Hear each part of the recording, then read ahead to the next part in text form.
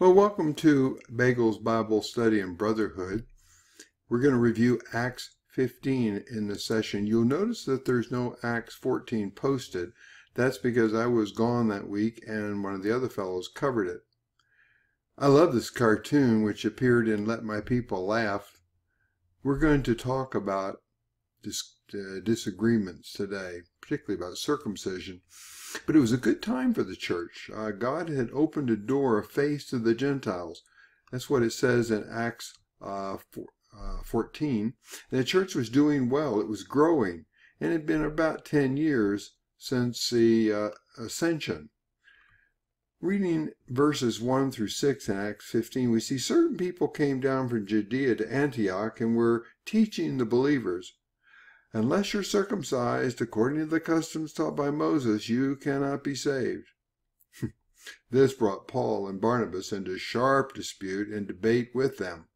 So Paul and Barnabas were appointed, along with some other believers, to go to Jerusalem to see the apostles and elders about the question. And the church sent them on their way. And as they traveled through Phoenicia and Samaria, they told how the Gentiles had been converted. This news made all the believers very glad.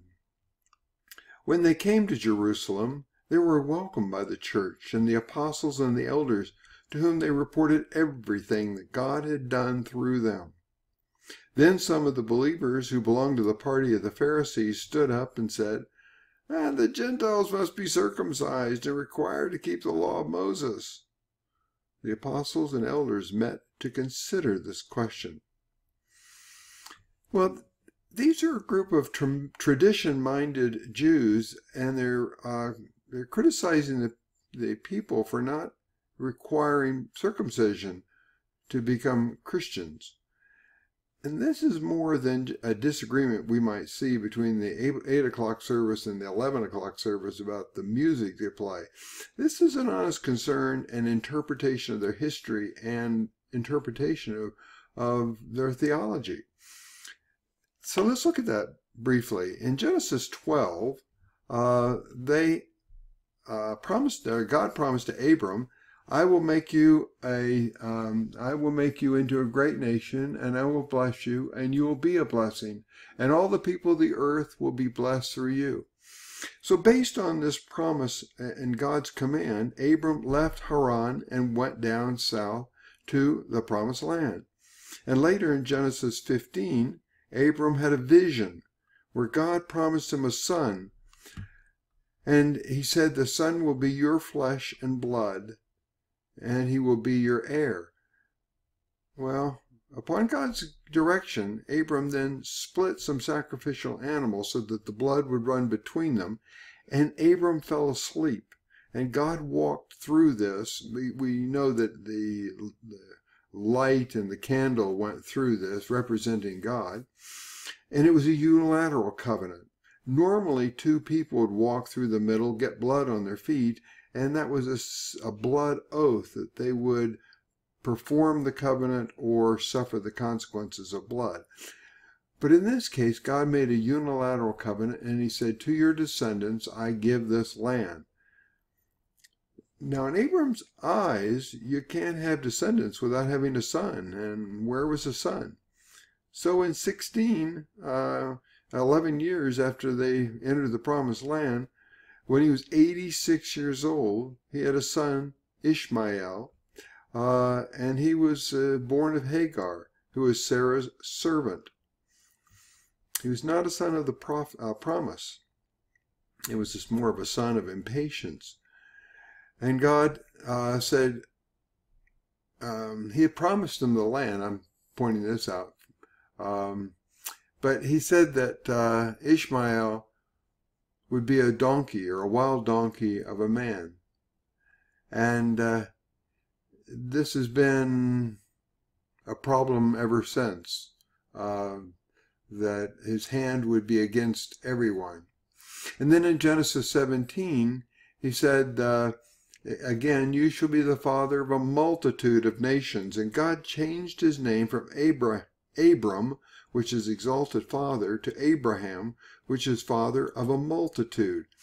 And the covenant between God and Abraham and his offspring was made, and God said, "You are to undergo circumcision, and it will be a sign of the covenant between me and you.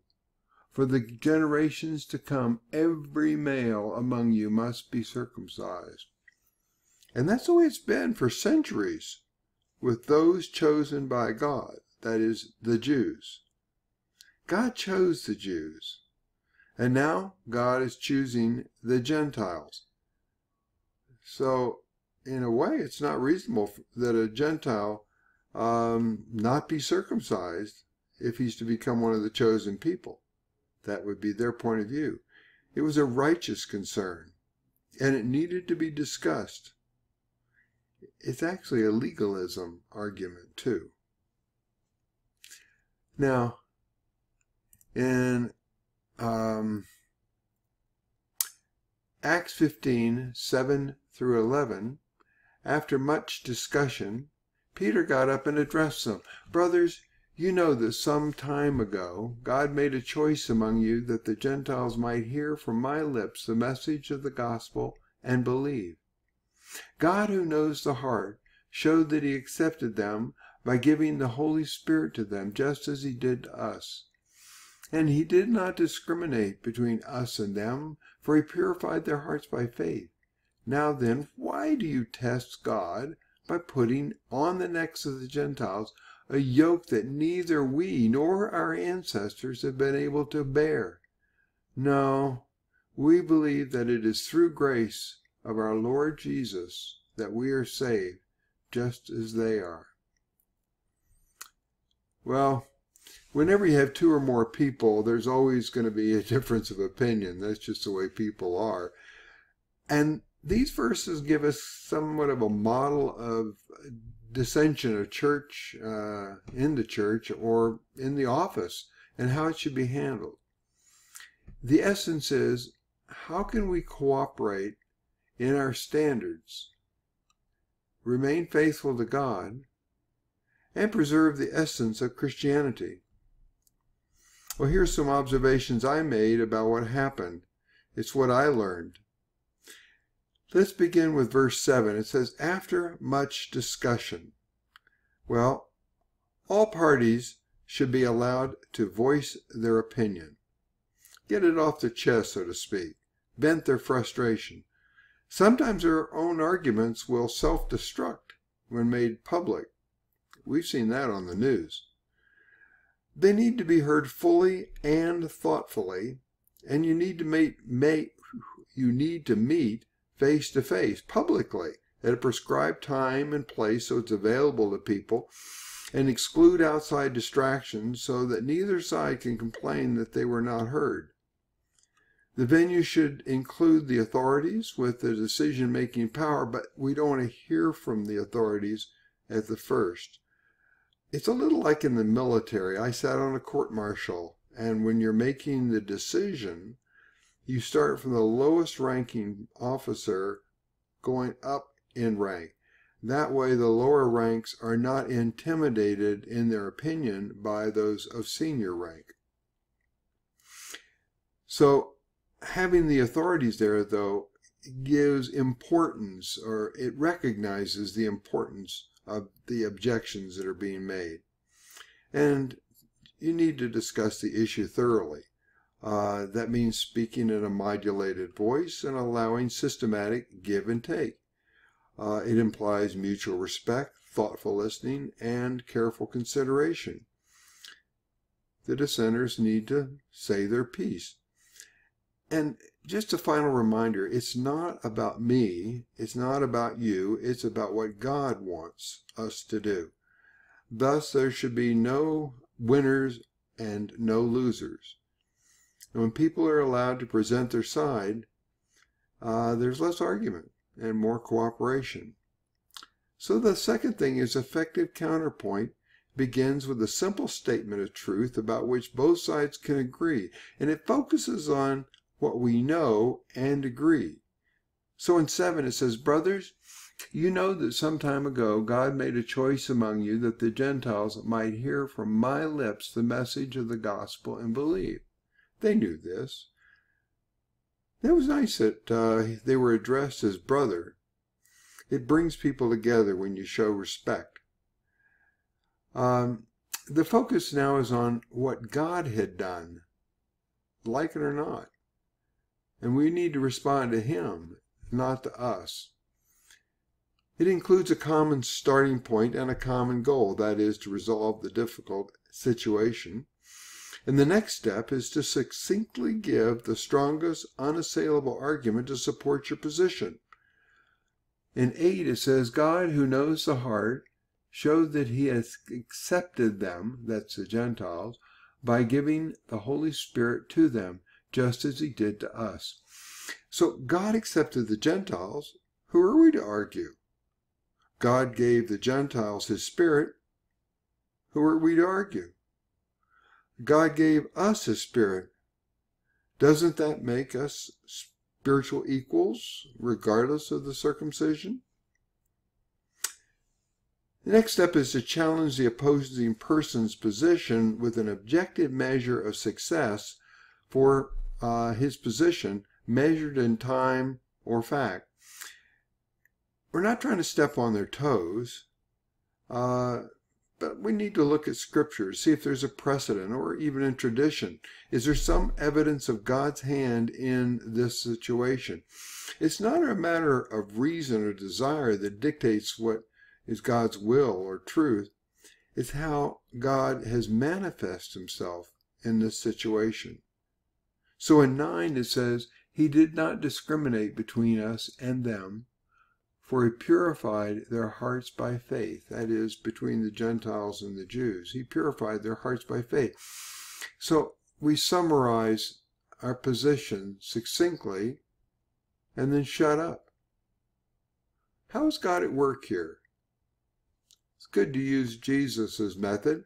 Ask a question that illuminates the right decision. In verse 10, he says, Now then, why do you test God by putting on the necks of the Gentiles a yoke that neither we nor our ancestors have been able to bear? No one was able to bear the yoke that God had put on them. How could they expect the Gentiles, who had none of the traditions of the Jews, to be able to do it? So the question before the council was, can anybody be saved if not circumcised?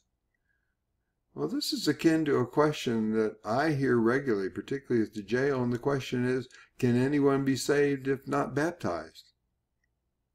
I'll leave that for a later discussion. But it's time now in this process to back up their arguments with signs from God. So, in Acts 15:12-20 we read, The whole assembly became silent as they listened to Barnabas and Paul telling about the signs and wonders God had done among the Gentiles through them. And when they finished, James spoke up and said, Brothers, listen to me. Simon has described to us how God had first intervened to choose a people for His name from the Gentiles. The words of the prophet are in agreement with this, as it is written, After this I will return and rebuild David's fallen tent. Its ruins I will rebuild, and I will restore it, that the rest of mankind may seek the Lord, even all the Gentiles who bear my name, says the Lord, who does these things, things known from long ago. It is my judgment, therefore, that we should not make it difficult for the Gentiles who are turning to God. Instead, we should write to them, telling them to abstain from food polluted by idols, from sexual immorality, from meat of strangled animals, and from blood. For the law of Moses has been preached in every city from the earliest of times, and is read in the synagogues on every Sabbath. Well, the signs and wonders that Paul and Barnabas described reinforced the fact that the Holy Spirit was being poured out on the Gentiles. It reinforced the arguments of Peter, and it helped to convince the dissenting Jews. Then James had just sealed the deal by referring to Scripture, and he quoted from the book of Amos. Now, Amos is a book in which there's universal judgment by God, and it has the first 6 chapters, judgment oracles, and then 3 chapters of impending judgment or visions. But it does end with 9:11. In the NIV, it titles that subsection, The Restoration of Israel. And I think that's particularly interesting because Israel, when they divided the northern kingdom from the southern kingdom under Jeroboam, they wanted to wipe out all reference to David. They didn't want people to have a reason to go back to Jerusalem, and so they wanted to make themselves totally independent. And here, God would bless his people through David. That's the promise that God gave, that there would be an eternal throne with an eternal person on his throne. And Israel would be restored, and judgment would not be final, but it would be a tool through which blessings would come. And it says in there that God would return and rebuild David's tent. And that began with Jesus' resurrection and then his reign. And all Gentiles will bear the name of Jesus. Now, one little detail in here I think is interesting. There are 3 merisms, and a merism is where there are words that are similar but different. They're opposites. Example would be body and soul, or life and death. Well, in this case, it's booth and nation. The booth of David will be restored, and the nation would be blessed. That is, the Gentiles would be blessed. And then James offered a compromise. And he gave 4 rules of conduct instead of the law, that they should abstain from food polluted by idols, sexual immorality, meat of strangled animals, and blood. And these are known as the Apostolic Decree. Now, people have tried for a long time to find a common thread that binds them together. Why these 4? Well, honestly, I don't find a really good one, but let's look at some of the arguments. Some have argued that the pagans strangled animals as part of the sacrificial system, and they claim that it tasted better to leave the blood in the animal. But I don't find a lot of evidence for this practice. And also, when it forbids eating meat that's polluted by idols, that kind of covers it. Now, David Instone Brewster makes an argument that it's not strangled but smothered, that the word is better translated that way, and it's a proscription against smothering, especially children. You see, this was a time when the method of birth control commonly used, particularly by the Romans and the Greeks, was exposure. They would put the child out and let them just die, or they'd strangle them. Infanticide was widely accepted among the Romans and Greeks. Now, some argue that these rules were to make it so the Gentiles would know how to eat with the Jews. And idol offerings, obviously you would bring meat from an idol, and blood needed to be properly drained. And then I read that people said, well, a woman shouldn't prepare food while she's in her menses. Really? You're going to ask her if she's menstruating? I don't know. Plus, the word in Greek that's used there is porneia, from which we get pornography. I think that speaks for itself. Now, others argue that it's to avoid the immorality of the Gentile world, and of course, idol offerings would do that. And the blood, well, what about blood from a rare steak? Well, that's really a specious argument, because that blood is myoglobin, and it really is not blood. But we're to avoid bloodshed and violence, especially including smothering or infanticide. And of course, sexual immorality, that would point to a porneia, or going to prostitutes, or to homosexual practice. And that was something that was quite accepted by the Romans. So really, the most important question is, what is sexual immorality? How do you define it? Well, for the Jews, it was fairly easy. Leviticus 18 gave a good summary of the prohibitions.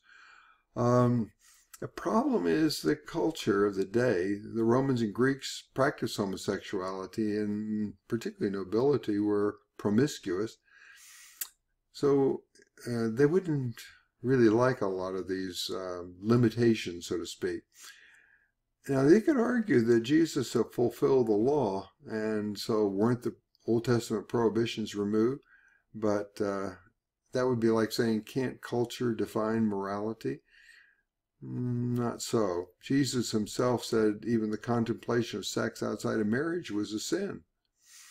And Jesus echoed the high view of sexual intercourse. So what is sexual immorality? Well, the current thinking, or the traditional thinking, is that we were made in the image of God. We were made for a purpose, and that purpose was to have fellowship with God. We were made to have and to teach our progeny how to have fellowship with God.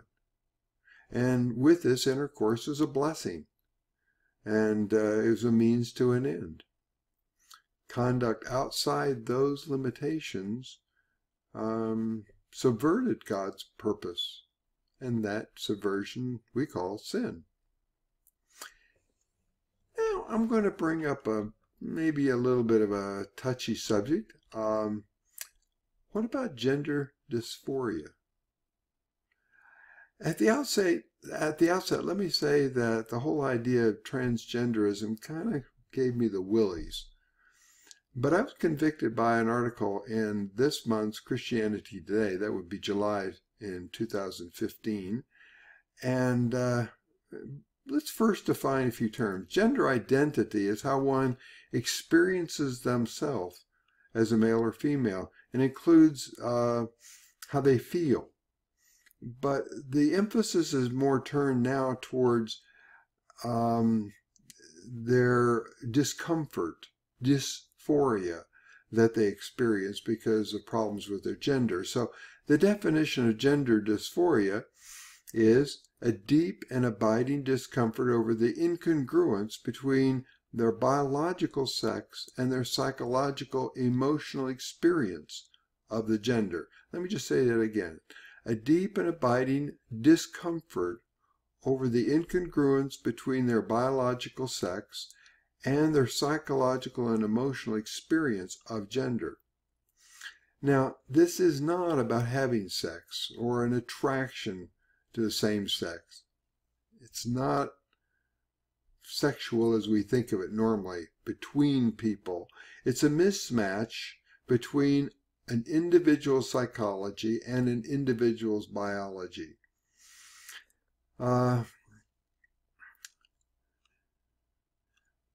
Why this happens, we don't know. We just don't know. How often does it happen? Well, the incident appears to be 0.014% of men and 0.003% of women. But it's believed that underestimates the incidence because many people kind of live with what they have. So there's a continuum between male and female and their experience and the distress that they feel or the impairment they feel. And those with the milder form may just cross-dress or act out in private their concerns. And the other end of the spectrum is those who go through gender reassignment. So it's thought that if you include all of these people, maybe the incidence is 0.5%, compared to the incidence of gay and lesbians at 2 to 4%. So there's a spectrum of behavior.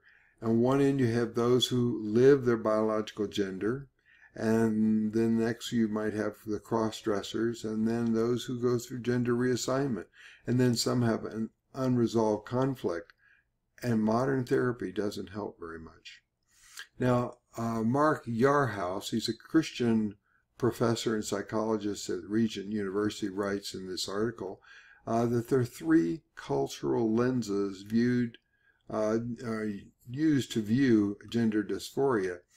And these help explain our reaction to the condition and the individual. So this is our way of viewing the problem. And the first lens is the integrity lens, and it views the gender as a sacred integrity of maleness and femaleness, and is stamped on one's body. It can't be changed. And cross-gender identification threatens to dishonor the creational order of male and female. And they bolster this view with Deuteronomy 22:5, where it says that a woman must not wear men's clothing, nor a man wear women's clothing, for the Lord your God detests anyone who does this. In Deuteronomy 23:1, it says, no one who has been emasculated by crushing or cutting may enter the assembly of the Lord. Now, people who see through integrity lenses are very concerned that cross-gender identification moves against the integrity of one's biological sex, and it violates an essential aspect of personhood. Some people, though, are able to put gender dysphoria into a different category from homosexuality, even though they struggle with reassignment surgery. Now, the second lens, where the first one is identity, the second one is disability, and these people view gender dysphoria as the problem is we're living in a fallen world. It's not a direct result of a moral choice, and they're not culpable. They can't help the fact they were born that way. They truly were born that way in the disability lens. And so it makes room for being supportive. In a way, at least at the integrity, let me say it again, it allows supportive concern where the integrity lens does not allow that. So we have integrity lens, disability lens, and the third one is diversity. And it sees it as something to be celebrated, honored, revered. That's where our society is moving. We see it every day in the news. Some wish to recast sex as a socially constructed idea of gender. Well, this does answer the question, is who am I? And it provides acceptance and allows one to find purpose in life. The woman on the right wrote of her experiences as her brother underwent gender reassignment surgery to become her sister. I found the article to be quite perceptive, and in my group I'm sending a copy of it to each person. It opened my eyes. And the question then we really need to tackle, the important question, is what should we do as Christians? Now, in this article, they collected 32 Christians who were biological males, but were transitioned to females. They were asked, what kind of support would you have liked to have from the church? And this was a response. Someone to cry with me rather than denounce me. Hey, it's scary to see God not rescue someone from cancer or schizophrenia or gender dysphoria. But learn to allow your compassion to overcome your fear and repulsion.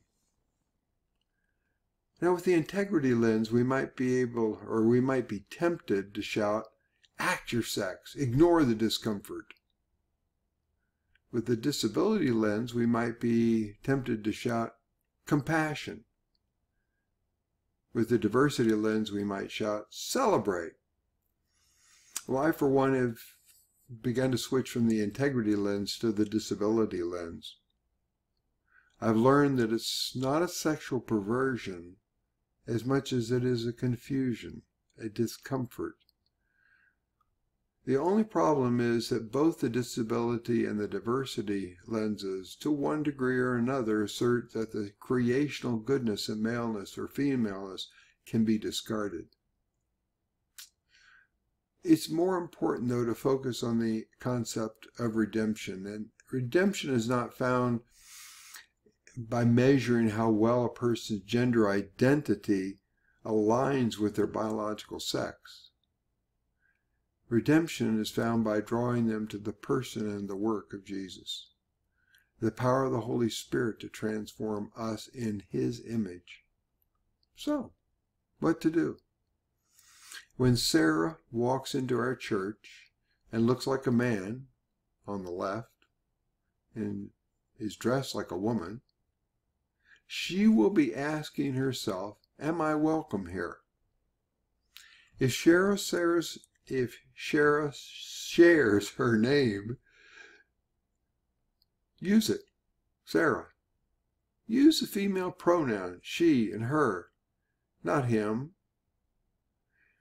It's an act of respect to use their name and their gender pronoun.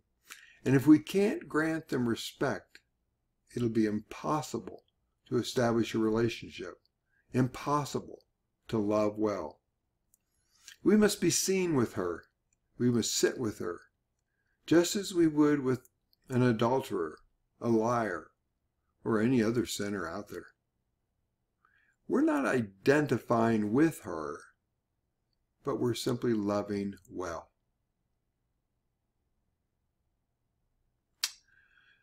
Well, that ends the lesson. I like to end the lesson with a true short story.